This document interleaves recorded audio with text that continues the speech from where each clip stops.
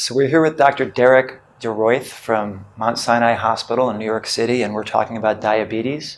We've had a nice discussion of diabetes type 1, and now we're going to get into diabetes type 2. Maybe you could start, Dr. LeRoith, by describing the differences between diabetes type 1 and diabetes type 2. So diabetes type 1, as we mentioned, is when you lose the insulin secretion from the beta cell, from the pancreas, and you are dependent totally on insulin. In type 2 diabetes, which is a much more common disease, and I'll describe the genetics involved, it's very strongly familial and very strongly genetic. There's a strong component, different from type 1. There's also the aspect of obesity.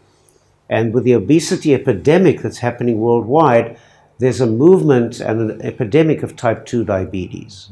So there's a tremendous increase in both obesity and type 2 diabetes, and the two are related.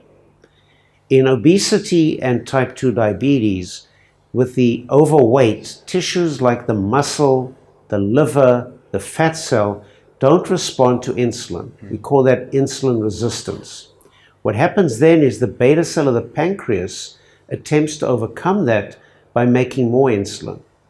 So whereas in type 1 you have this deficiency in insulin, in type 2 at the beginning of the disease, and when they're obese and then become diabetic, you have more insulin production. And that increase in insulin production and levels in the bloodstream actually may cause some of the problems. Much later in the disease, we often see that the insulin production and secretion decreases, but that's very late in the disease.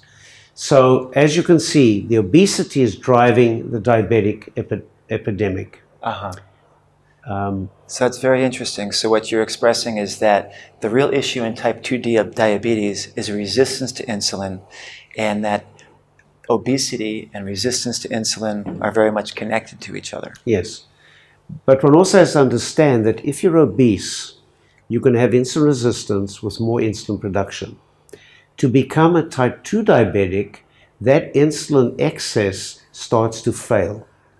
So the beta cell is also predisposed to a degree of failure. Not a total failure at the beginning like in type 1, but a partial failure. And it's not so much that it cannot produce the insulin, it doesn't produce it at the right time. And so you have all these issues leading to the high blood sugar in type 2. Very interesting.